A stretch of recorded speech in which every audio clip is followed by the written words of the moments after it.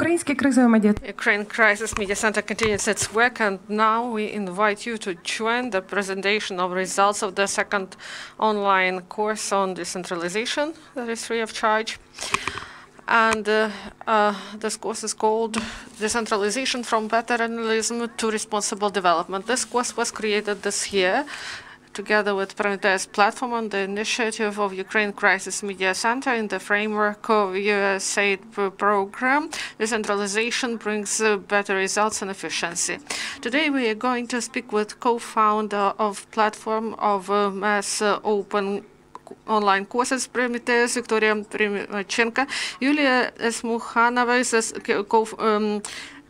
founder of USAID program. Decentralization brings better results and efficiency. And on Skype, we will have Anatoliy Tkachuk, the author of the course and director on the scientific and development issues at Institute of Civil Society. We greet you, dear colleagues. Now, a presentation is on YouTube channel of UCMC and DOBRE platform and Institute of Civil Society. Dear friends, you may ask your questions through comments, and we will refer them to other speakers. I would like to remind you that second online course started this year on the 31st of October and lasted 5 weeks, and we had new topic each week. And first they started with decentralization of power principles in Ukraine and the legal basis for reform of local governance and territorial structure of power. And then seamlessly we went to a practical training on efficient management and involvement of citizens, search of opportunities for sustainable development and formation of own identity. Due to these video lectures, additional materials and participation in forums and tests, our students got knowledge and they got certificates on the successful completion of the course. Now we will get the results after the active phase of the course. And please, Victoria, you are given the floor. Thank you, dear friends. I'm going to tell you about the results of this course. This course, an active phase, we had more than 4,000 people. 15.5% got certificates. The average age is 22 years. And both men and women participated, 55%. These are women. And the number of people who have higher education, 87%. Women got more scores than men, 57%. This is actual and positive and really complementary course for our students. I would like to remind you that this is the second course of the cycle, and I hope that there will be the third one. Thank you that you stated this. I also want to state that this is about the completion of the active phase of the course. This course is the previous one, Decentralization in Ukraine, Theory and Practice. This is the title of the first course. They are on Prometheus platform. Anytime you may join, and certification anytime. Victoria, do we have some statistics how many people joined the course after completion of the active phase? Many people joined. For example, during the first course of Mr. Anatoly, more than 8,000 students joined, so we may say that now 12,000 people study decentralization online. This is a difficult topic. And they are certified, 15%. This is a lot for this course. On average, on our platform, we have about 14%, but it is believed that 5 or 7% is a good result, and here we have 15.5%. So this is an impressive result. It is a pleasure that the participation of the women is really inspiring in this context. I would like to address the author of the course, Anatoliy Fyodorovich. Do you hear me? I hear you. Anatoliy Fyodorovich, after the course was launched, you had the opportunity to observe the students and to speak with them directly. Please share your impressions from this communication with your audience. For me, it was really a pleasure to see these students, they got really involved. They really participated. We spoke about identity, finances. We've discussed financing, not in the context that we have not a lot of money, but we were speaking about how we can save and how we can develop.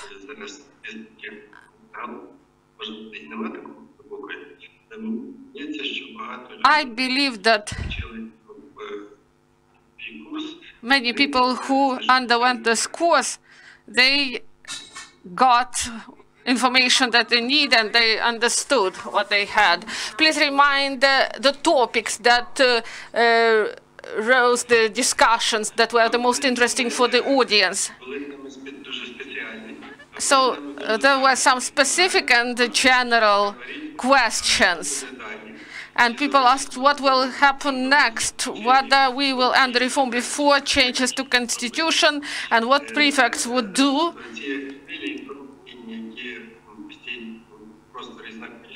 So people are interested in these questions, and we included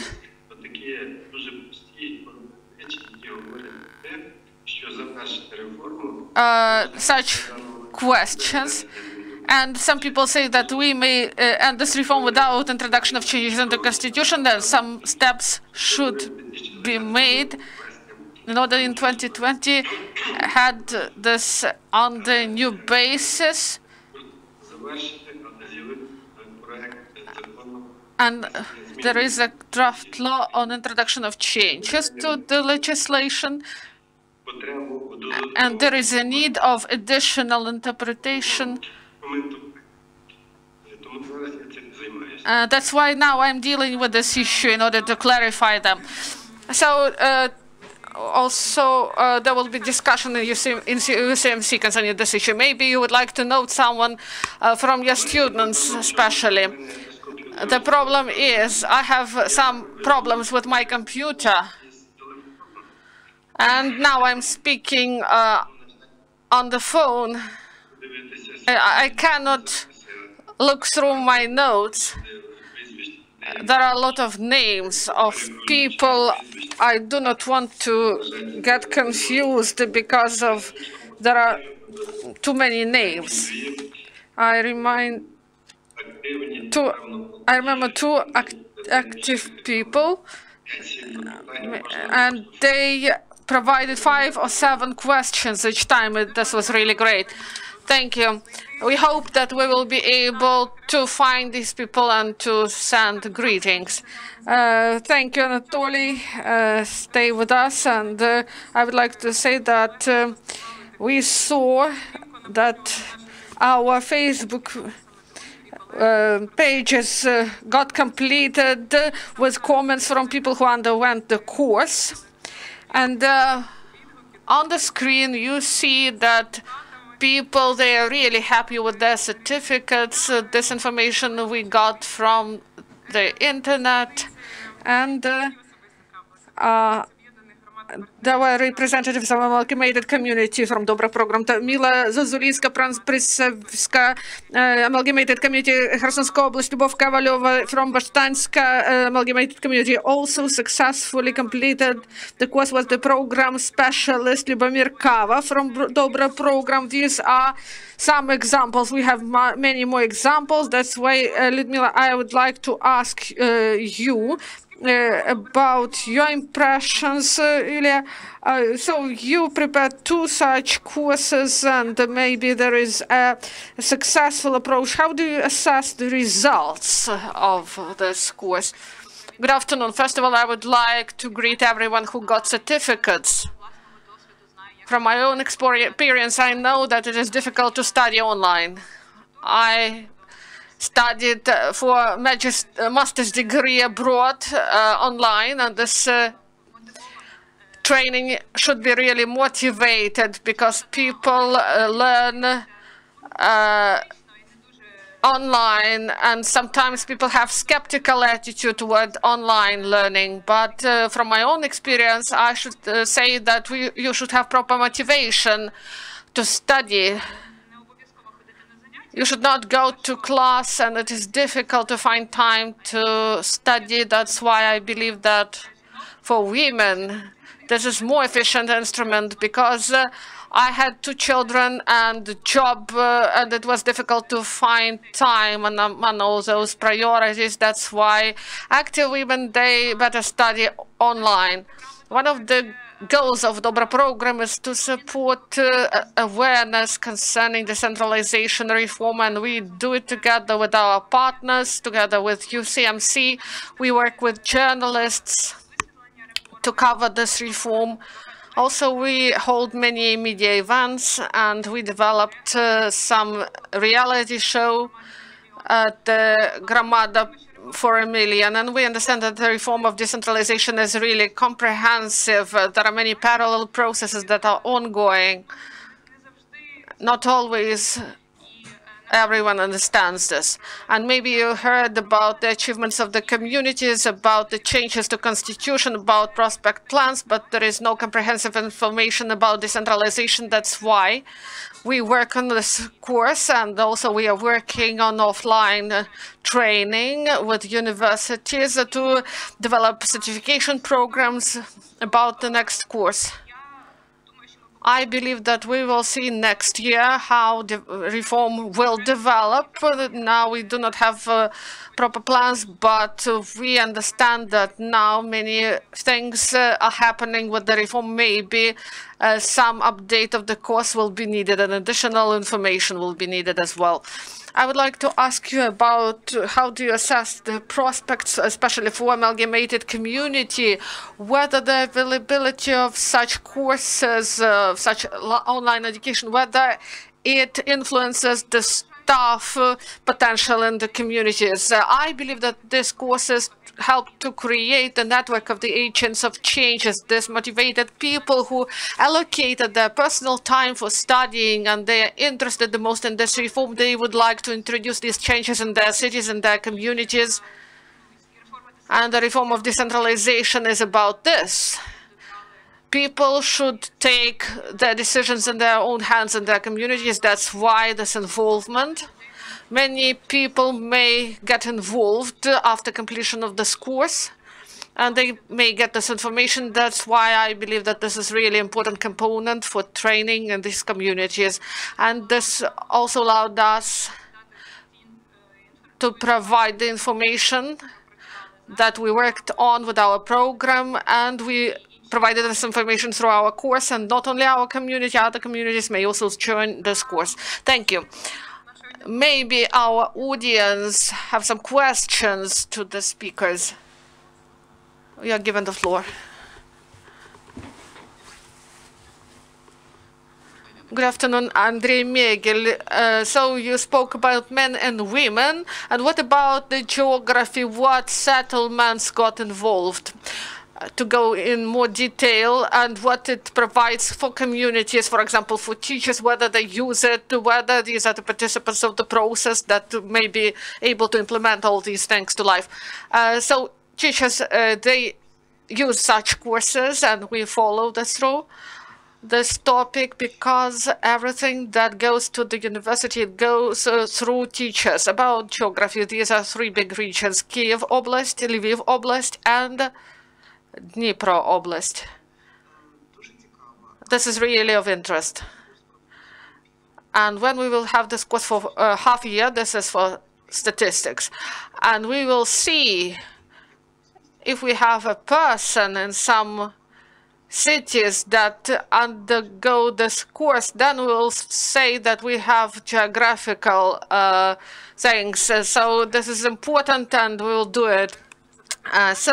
From the moderator, the question to the author of the course. Me, as a student, I have some questions from me to the author of the course. Do you hear me? In one of the discussions, a question was raised concerning waste management, including the issue concerning polygons near Kiev and the villages adjacent to this territory. And you said that we should speak not about burying of this waste, we should have incineration plants or processing of wastes. I would like to ask you about prospects of development to build infrastructure of incineration. I know that at the level of Kiev, this issue brings a lot of discussion among people in power and in civil society. What is your opinion? How can we stimulate this area? I remember this discussion. I even commented and I said that we should study the experience of Krakow. They created a wonderful plant there. They convinced people that they should process waste, they should incinerate, and it's better than just to dig it in land, because it will bring harm later on. And in our course, when we discussed this, this name from paternalism to development, we should go away from thinking that someone will do it. We should say that we will do it ourselves. We are capable, or we may do it together. We were speaking about partnership in waste management. This is issue number one. What is important is that they should work properly with the waste, and you can put high-tech equipment for incineration or processing, and it should be cost-efficient. Sometimes we are lagging behind. When everyone sorted, we didn't sort. Now we started to sort, and people now understand that not all sorted waste can be processed, because economy is not in play there. It is easier to incinerate using new equipment, and less CO2 goes to the air, and you should not spend a lot of money to collect and not to process it. And sometimes the waste is just in the storage facilities and nothing happens. So we should have a creative approach, and we should find algorithms for different situations. Sometimes it's difficult to utilize some wastes, and in some areas it is very simple. If we use this organic waste, we will decrease 40% of the waste that should be brought out, and we will spend less money from the budget and from the budget of people who spend for this utilization. I do not know whether I succeeded in providing this idea to you, but you should search for different options, and we provide options for you, but this is not end list, because the world is dynamic and everything is changing. New technologies appear constantly. So this is like a piece of lecture. Thank you. So we found an ideal time to sum up the results of this course. This coincides with the results of the year and forecasts and plans for the next 2020. Please, dear colleagues, please share your forecasts. Maybe forecasts are thankless tasks, but we would like to have some hopes and wishes for the next year. Please, you are welcome. You are given the floor. And Anatoliy Fyodorovich, maybe you will continue. Hello, do you hear me? Should I start? Yeah. What about your priority? You know, I am an optimistic person. I hope that in autumn 2020 we will have elections on the new territorial basis, and the first stage of decentralization will be completed, and in October, after elections, we will have a lot of work, because a lot of deputies will be replaced, many heads of executive committees will be also changed, and whether we have money for all of this or not, we will help those newly created amalgamated communities in training of staff, and this is really an interesting task. The main threat here is that if the government is unable to deal with macroeconomic indicators, because macroeconomy is now really being confused, and we wish the government to deal properly with macroeconomic issues. If they succeed, they will be great, and if not, in several years, we'll just start from scratch. And we hope that this won't happen, and we hope that Ukraine will be united and competitive and decentralized and democratic nation. Thank you. First, I would like to greet everyone who participated in this course, because this is a big win. Next year, as we speak today about development, self-development and training, I would like to wish everyone to help implement the communities, development of communities. And I see that this development is happening in all territorial amalgamated communities. Each time I visit, I see new openings, I see improvements in lives of people, and I wish to all students and all communities and other territorial amalgamated communities to introduce these changes further in our communities. I would like to thank you for this course. I would like to thank our colleagues and Anatoly. These two courses are valuable. I thank DOBRE Program, and I really thank everyone, because such training, such courses, they are free of charge for students, but they need a lot of money, time, and competence. That's why we thank our dear colleagues for this opportunity.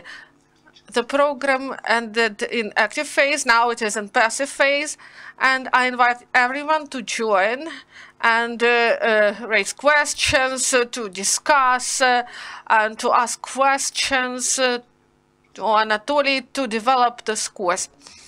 Prometheus completes this course positively. We have more than 1 million students, and I invite everyone to spend time learning during these Christmas holidays. Yes, you may spend your time with such valuable things. You may join our courses anytime you like. These courses on decentralization in Ukraine, theory and practice, and decentralization from paternalism to responsible development. Once again, I would like to greet you with the successful completion of the course and those who continue this course. Thank you very much. I wish you all success. Goodbye, everyone.